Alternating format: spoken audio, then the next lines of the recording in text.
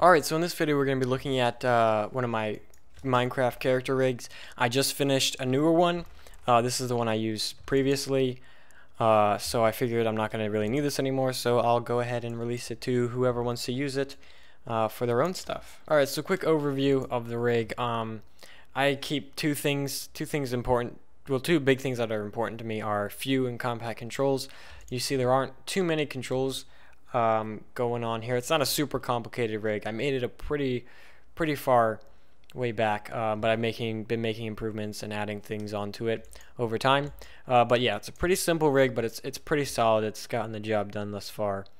But yeah, when I was first making it, I wanted to keep the controls very compact, so I had fewer things to animate, fewer things to keep track of, and it just makes things go faster and not as complicated with a bunch of different objects to worry about keying and stuff. Also, everything's named.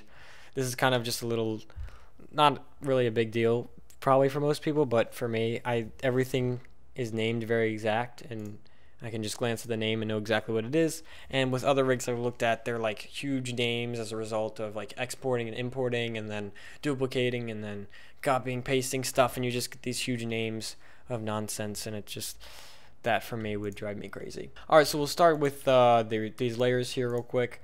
I can toggle the skin here, toggle the bones, and toggle the visibility on the controls as well. Bones I'll usually keep off, you don't need to see those.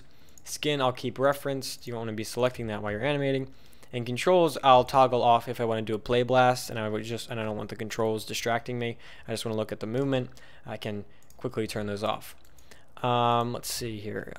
So configuring the look of the character, which is probably pretty important. There are two materials you need to really worry about. There's a skin Lambert here, which you can use to change out the skin, because obviously you don't want to use Steve all the time. But just by changing this file path, or you can browse to whatever skin you want. And the way the UVs are laid out, you should be able to use any Minecraft skin you find, plug it right in, and it should appear exactly how it would in game. The other material you need to worry about is the pupil blend, and this just controls the color of the pupils.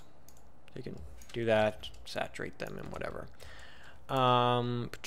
There's also this controller here, which is your head attributes. So there's a few things on here. If you just want to see the character with no face, you don't want any of the geometry for the eyes or the mouth, you just want to see the face as it would show up on the skin, you can toggle face off and you'll get that. We also have where you can, I don't know why I said we. It's set up so you can toggle the eyes, eyebrows, oops, that was the teeth, eyebrows, and teeth, which you can't really see unless I open the mouth here. Gosh, all over the place. Yeah, teeth. And you'll notice the controls disappear with as I toggle these off, so they aren't distracting since they're not necessary anymore, which keeps things a little bit cleaner. And then lastly, the most important thing, for me at least, this is the thing I use for pretty much every rig, is the hats. So if your character has glasses or a hat, obviously, hood or something, you toggle that on and it'll show up here. Right now, if I open up the skin here, let me do that. Okay. It shows whatever is here. So this is where your skin would normally have glasses, a hat, whatever. Right now it's just this weird checkerboard thing, just so when I was setting up the UVs I could see what I was doing. But yeah, so if your character has something like that, it'll show up there, and that's kind of convenient, so you don't have to make a new object and everything. Mouse controls here on the right side, everything's labeled pretty clearly. You can move the jaw around. I should mention, this is all intended, if you watch any of my videos you'll see the smooth edges on all the characters. The rig was intended to be in smooth mesh mode all the time. If you're not a fan of the rounded edges like that, you can keep it off. It should look fine. The face may do some weird stuff with like interpenetration and stuff. What I would recommend is beveling the edges just around the head here, and then if you turn smooth mesh on, you'll still have sharp edges on the head, but you'll get the face to look proper. But yeah, that's what I would suggest if you're a fan of, if you want to keep it hard edged. So yeah, jaw moves it up and down. You can rotate it to widen or narrow the mouth. All the controls that are in the star shape means they have extra attributes or they can be rotated for other things. The circle ones just are meant to be moved around. So yeah, there's the jaw. Expressions, as I mentioned, I like compact controls. So all the expressions here are in one control. If I want him to smile, I can move it up. Frown, move it down. Do stuff in between, I can move it side to side and up and down and get some craziness. Let me close this a little bit. And get half smiles and whatever. And then if I rotate it, since it's in the star shape, I can rotate it and get a open mouth frown or an open mouth smile. Good stuff.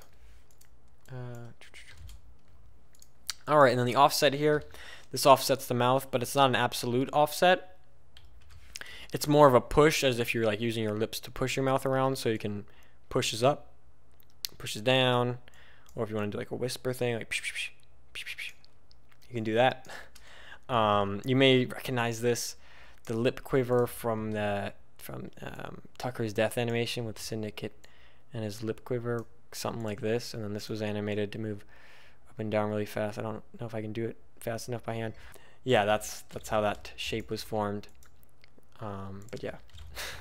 And then lastly, the teeth here. The teeth will stay just on the edge of the rim of the mouth, so if I move the jaw up and down, you probably noticed it earlier, but the teeth will kind of stay with it. If you need to offset the teeth, that's what these are for. This is the bottom row, this is the top row. And the controls are mirrored, so if you have them both selected, and you move one up, the other will move the opposite. So I can teeth clench without having to move them one at a time. And this can save you a few seconds, and if you do a bunch of that, it'll save a considerable amount of time in the end. A lot of the controls are mirrored, which I'll point out as I go along. If you want that to work properly, you need to make sure you're in the object. You're moving along the object's axis and not the world axis, because moving along the world axis would do that, which is not what you want. You want to be in object mode, so you get that mirrored thing going. Eyebrows, these are pretty intuitive. Each circle kind of moves that region of the eyebrows, so if I move this one around, it moves them center around. This one moves the edge around. Pretty obvious. It may look kind of weird. These are, as I mentioned before, are intended to be in smooth mesh mode, in which case that looks as it should. And again, these are mirrored, so let me set this back to 0. If I grab one from each side and I move them, they'll stay opposite of each other, and you can keep the eyebrows mirrored a little bit easier if you need to. If I select multiple, do that. Anyway, eyes here, you can have them look around. All the eye controls are in this one controller here. Less things to animate. Time saved. You can rotate it to dilate the pupils. There's a few extra attributes here. Left and right blink. You don't modify these by moving anything. You just select them, and if you middle mouse click and then drag left to right, you can slide those around, and you can have them blink. Likewise, eye expression, so it can be kind of startled or something, I don't know, petrified, I don't know, whatever, or angry. And then eye size, oops, again, eye size, you can bulgy eye or kind of squinty eye. And yeah, that does it for the face. There is a face cam, which I forgot to go over. This camera here, if you go panel, perspective, face cam, if usually you'll do face animation after all the body parts are animated and stuff, so the character is probably moving around, the head's moving around, and you may have to keep repositioning the perspective camera to be able to access the face controls easily. So basically this camera will always stay in the same position, so if I rotate the head like this, you'll notice the camera will stay in the same position, and crazy stuff's going on. But I always use this, I always look through this camera when I'm animating the face. As I just showed, head controller here, torso bending and stuff here. You got these torso tweaks, so I can kind of do little sub tweaking, I guess, for the shoulders, and then there's one for the pelvis. Is it pelvis? Yeah, pelvis, whatever. Pelvis thrust and whatever.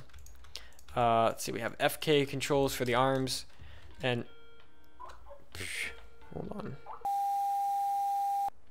As I was saying, yeah, so these are FK controls for the arms. So, and these are mirrored. So if we rotate this one, rotate the arm, this rotates the elbow. Pretty intuitive here. And if you select both of them and rotate them together, they'll do the exact opposite of each other. We can switch into IK mode if we grab the root controller here, and I'm sure you're familiar with the root controller moving around the center of mass. There's an attribute here called IK blend. We set this to 1, we get the IK controls, and we can do that. And there's an attribute on each one called twist, so you can twist the arm as needed. And again, these are mirrored, so if you want to keep them symmetrical, it's easy to. Isn't that great? Yay! Yeah. Let's see. Here we go. Feet. These are IK. I've never really had to use FK for feet, so there's no switch in there. They're in IK all the time. But again, these are mirrored, so I can keep them opposite of each other if I need to with ease. Rotating them, I can, if you need to like rotate the knee or whatever. Let me pull them up a little bit so you can see. Do some of that or whatever. There's a few attributes. Foot roll for important for taking or animating footsteps, and then twist. And this does is basically it twists the knee, but the ankle stays in place. Oh, whoops, wrong thing. There we go. So I can do that. I've never really had to use that, but it's there, you know, in case you do. I don't know, whatever. Alright, lastly we have the master control, which is probably pretty obvious what this does. Whoa, what a surprise. Moves the character around, scale the character, rotate the character as needed, and yeah, that pretty much covers it for all the controls here. Any questions you have, just leave a comment. I'll likely answer it. Yeah, download link is in the description. I don't think I mentioned that yet. Yeah, if you're interested in the rig, click on that, download it, use it, make cool stuff. If you do make something cool, tweet it at me. My Twitter is also in the description, so I can see it. And yeah, that's it. Thanks for watching, and bye.